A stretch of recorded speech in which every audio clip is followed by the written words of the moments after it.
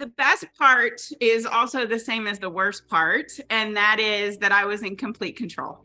I was the one that made the decisions about what work I wanted to do and what I wanted to pass off to, somebody else, another friend that was a freelancer, perhaps.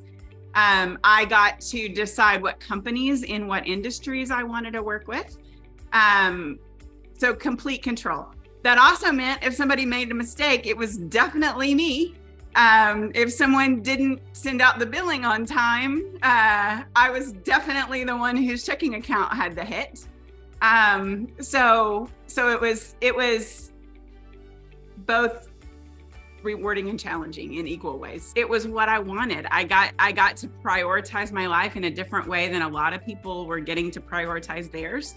I had been in the industry in Houston, in the print industry, and I had made friends at print shops, big print shops, little print shops, different companies.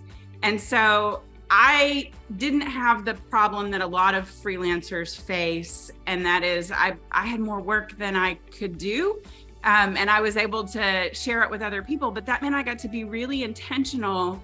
And sometimes my criteria on whether I would take on a new client or a new project is, does this sound better than laying in a hammock in my backyard with my kid staring at squirrels, making nests in the trees? And I got to be the one in charge of prioritizing that over a fat checking account. And I did until, he had other interests that didn't include, squirrels' nests and trees in the backyard. And then I got to decide, now how do I want to prioritize things?